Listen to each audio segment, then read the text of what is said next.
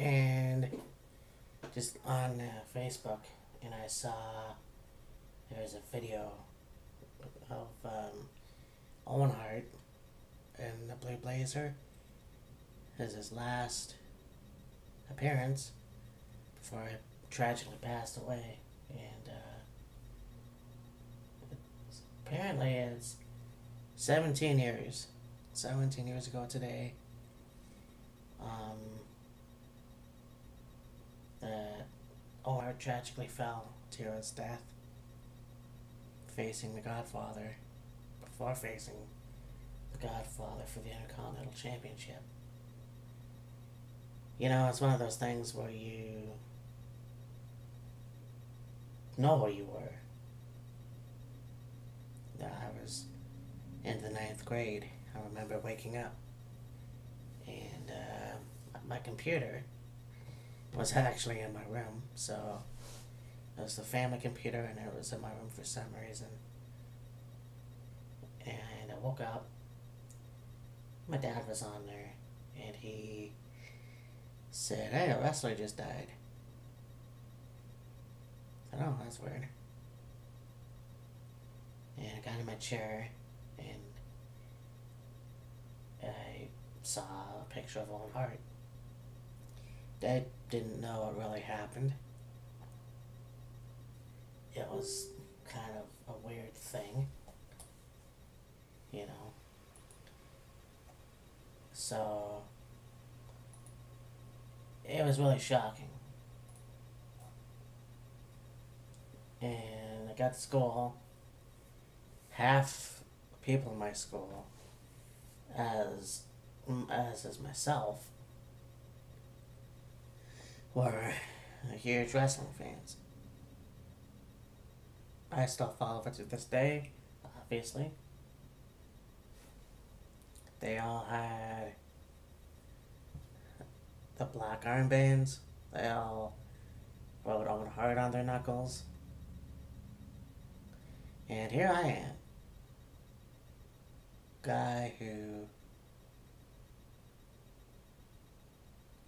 for some reason, didn't do that until probably later that day.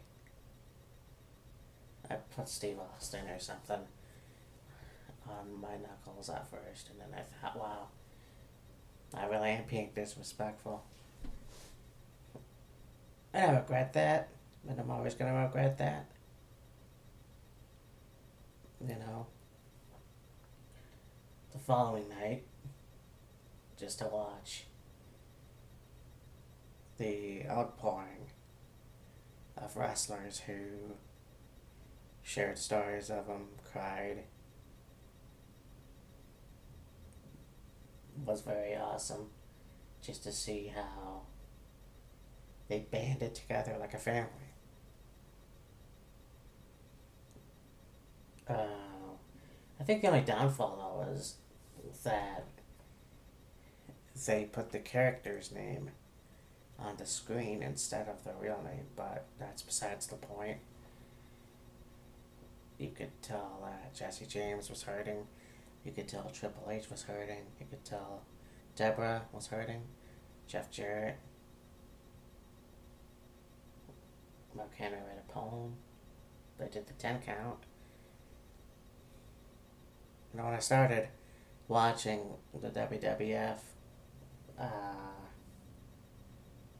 there was Owen Hart, Coco Beware, has high energy. And it was a pretty cool take team. And I was unaware that Owen and Brett were brothers at that time.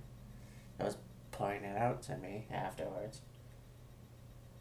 I remember being obviously a huge fan of the Hitman Bret Hart. Obviously. So, I was never a big fan of Owen. You know, looking back now, looking back as a teenager, after the passing of Owen, I slowly started to realize, I was a human being. Doesn't matter if I liked him or not. As a wrestler, he was still a human being. And it was unfortunate to see how it all came about. How it all came about. Like, you saw what happened to that night. You had Vince McMahon apparently trying out the whole thing where Owen Hart would ride down the rafters like Sting. They were doing a mock WCW thing there. And somehow, and I like to say Vince Russo, but I don't know, they changed the card at the last minute. So when Owen, something happened and Owen kind of just fell to his death. And no, I obviously never got the pay-per-view. I never got to see the footage, which is obviously a good thing.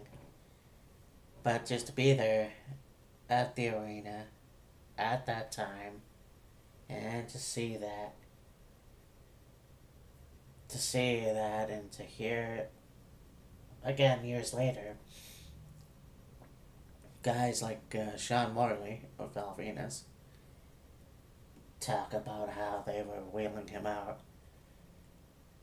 and doing CPR, and his lifeless body, his eyes, just, he wasn't there. Then you hear the story of how Stone Cold Steve Austin was in the ring with The Undertaker, and at some point he looked over to where Owen's blood had been on the mat.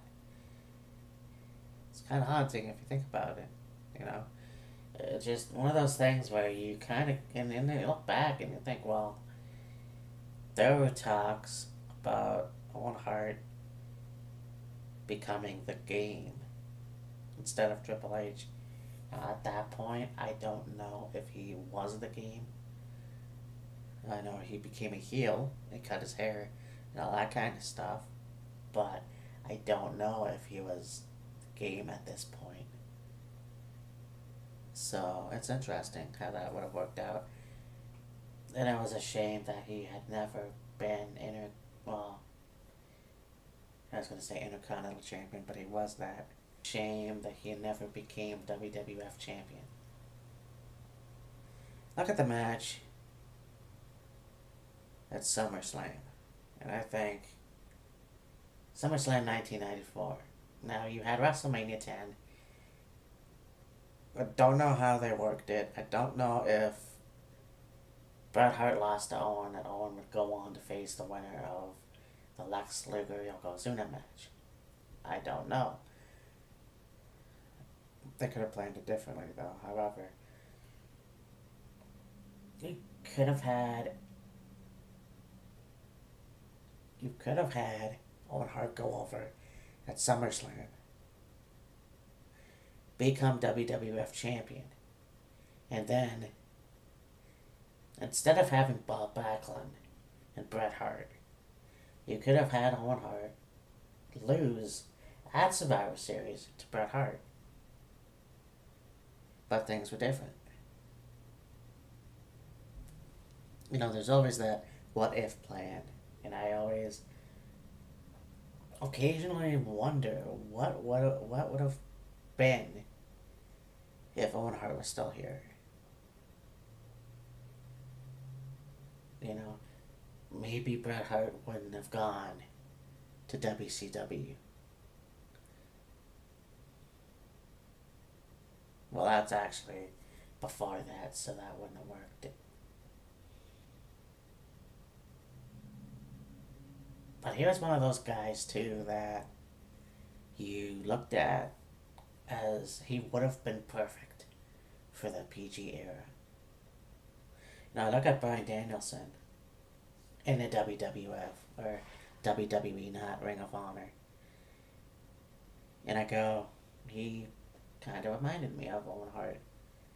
he had that bad guy edge, but he never used foul language or gestures or anything like that.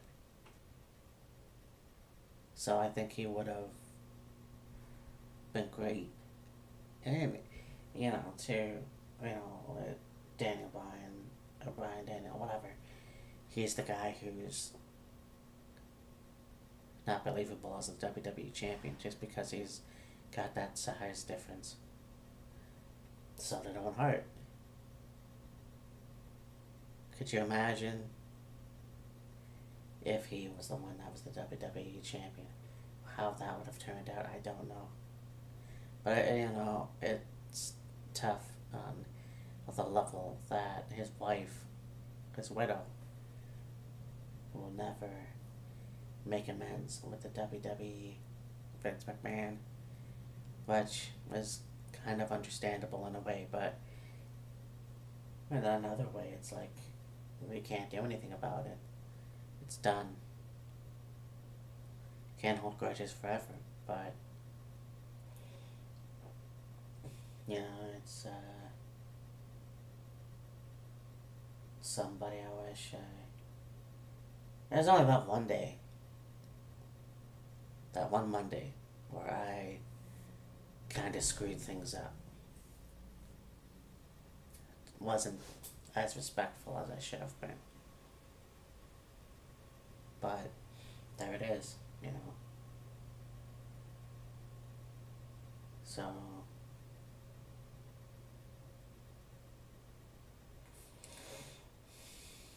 yeah, you get Natalia, who always paid tribute to him. You get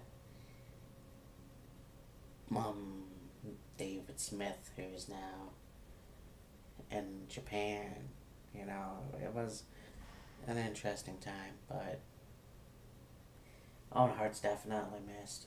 I know that the Harts obviously won't miss him. Bret Hart mentions that he's always thinking about Owen. And, it's a very interesting time.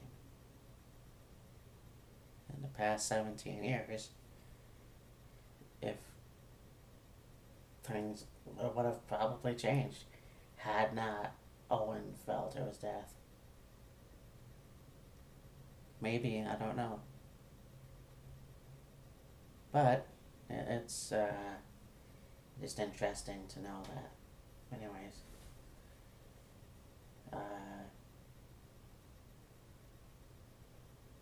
yeah, there's really not much else I can say about that.